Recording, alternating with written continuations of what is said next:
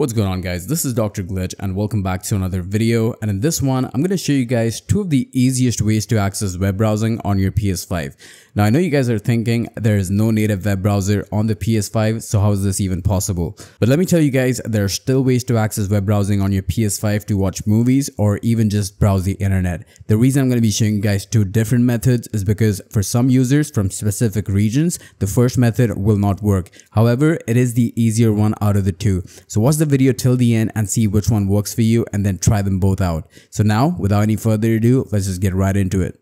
So first of all, head over to settings, then go to system and scroll all the way down to web browser. Make sure to allow JavaScript and cookies in order for the web browser to function optimally and load any website you'd like. Once this is done, accessing a web browser on the PS5 is extremely easy, and I'm also going to show you how to save your web pages so that whenever you want to access those websites, you can do so without having to repeat the same step over and over again. The first thing to do is head over to Gamebase on your console. From here, you'll want to create a group chat and add any two of your buddies to the group. Don't worry, you can remove them as soon as the group is created, but your PS5 does require you to add two of your friends to create a group. To create a group chat, simply click on New Message and select any two of your friends. Once you have a group, you can now change the name of your group by going to Group Settings. I named it to Web Browser so that it's easier for me to locate. I also changed the display picture of the group to make it look like an actual web browser. Like I mentioned, once your group is created, you can head over to Members and remove all of the members in the group so that only you have access to the group channel. Now, from this point on, any link that you type in this group will be converted into a hyperlink. This means if you type in google.com, it's going to create a link to Google. If you type in PromHub, it'll take you there and so on. Now for the first method, I just want you guys to follow what's going on the screen. So essentially what you want to do is head over to the user's guide, scroll down, and then just click on this link right here.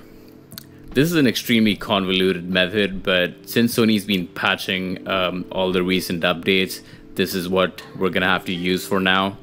Head over to Security and Privacy, select this option right here, click on Set Privacy Settings for Children, scroll down again, and head over to Account Management. Essentially what we're trying to do is go over to Sony's website somehow and then find a way to get to Google. So once you're on this login page, you just want to close this window by clicking on this cross right here, and that's going to take you straight to Sony's official PlayStation website. And if you scroll all the way down, you're gonna find their social media links. So just keep scrolling down and head over to YouTube. Now once you get to YouTube, there are still a few more steps. You wanna click on Sign In, and that's gonna take you to your Google login page. Click on Privacy, and then scroll all the way down.